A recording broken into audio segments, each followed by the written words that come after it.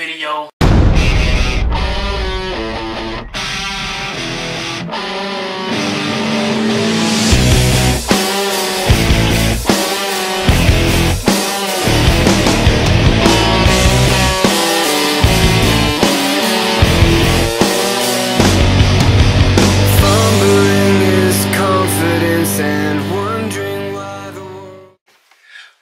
Welcome back, Dukes and Dukettes. It's EddyEd TV. I'm EddyEd back with another video. I'm doing Conor McGregor versus Khabib recap. Yo, let me tell you, I watched the fight. It was a good fight, okay? Domination from Khabib on the ground, and he actually stood toe to toe with him standing up too. Like, stand-up game was strong, but the ground game was stronger. Conor could have tagged him, but Khabib took him to the ground, okay? So this is a recap of UFC 229. I'm ready to hop straight into it. Let's see what happened and the recap. Fighters in the world going out there trying to kill each other. I've seen it happen in England at other shows. But that aside, let's talk about the fight because it was incredible. It was an incredible performance by Khabib. He went out there.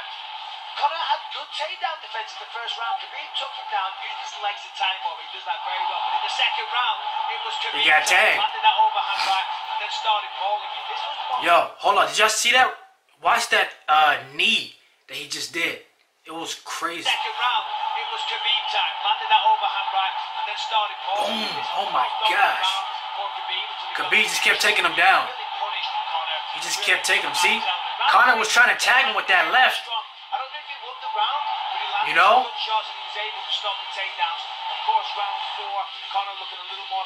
Conor was trying to get him.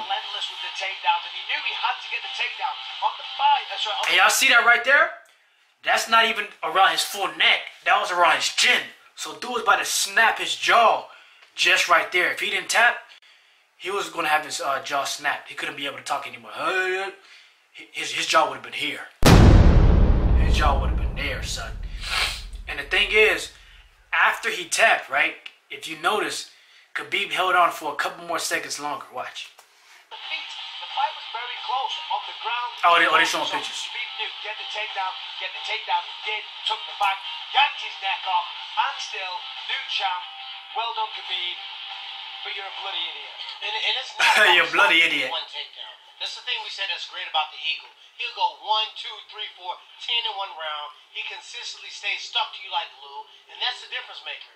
You have to be ready for a second and third attempt. When a wrestler is a great chain wrestler, you can't just do an old school sprawl, stuff the head, and think it's over with. You got to be ready to continue, give risk control, and also give a punishment. If someone takes a shot on your legs and you defend it, you need to be punching behind the armpit, kneeing them to the body, shoving them, pushing them, letting them know, not up in there, do not go for these legs again. If you don't do that, there's no repercussion. It's not going to stop Khabib from going after the takedown again. As we said though, once he yanked the neck, once he got the submission, that should have been enough for Khabib, but as we saw, and it was reminiscent to when Conor McGregor, was it Dennis Seaver, I think he beat, and he dived over the fence. Jose Aldo. Kind of did the same thing to Dylan Dennis, but Dylan Dennis is loving the publicity right now. Hey, UFC 229, man, that was a good fight.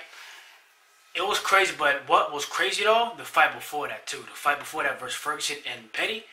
Oh my goodness, Ferguson is a total animal. I want to see him versus Khabib or fight Khabib or Conor. Well, Conor, yeah, we can see that too, but I want to see him go against Khabib because Ferguson, he's an animal, a straight extraterrestrial powered up animal. Crazy. But yeah, Conor McGregor versus Khabib. It was pretty much domination on the ground. Conor McGregor got outmatched on the ground. If it had been a stand-up fight, I think Conor probably would have tagged him, and got him. But like I said, Khabib stuck with his game.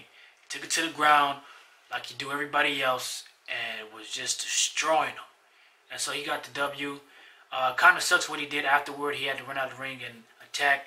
Kind of dumb, but on the hype of all this, you're out there in the octagon, you just submitted the guy, you're feeling pumped up, and I'm pretty sure after all that, you know, energy he just kind of conjured up during the fight, and all that extra talk that his team been doing motivated him to jump outside the octagon and attack some people. Big brawl after the fight. I'm sure there was fights after, like the actual event, like outside in parking lots. I'm sure there were people fighting. It got crazy, but of course we're not gonna see those fights anytime soon. Probably might see people posted online. I don't know, but yeah, man, I'm expecting to hear about some outside fights that happened, because I know they did. But yeah, this was a crazy event. Didn't expect Khabib to jump out the ring, but he did. So yeah, let me know what you thought about this video down in the comments down below. Make sure you like it if you like it. Subscribe if you're new. It's free, I promise you. Till next time, EddyEd TV. Bam. Them don't know your story, go. Them see the glory, them don't know your story, go. Jenna. Them don't know your story, go. Them see the glory, them don't know your story, go. Them no know man sufferation. You say you are my brother, true, you see the name brand. Real G stay true to them day one. We apart from lunch kit, this grade one. Where them know about sing fence board, house, white rice, sardine.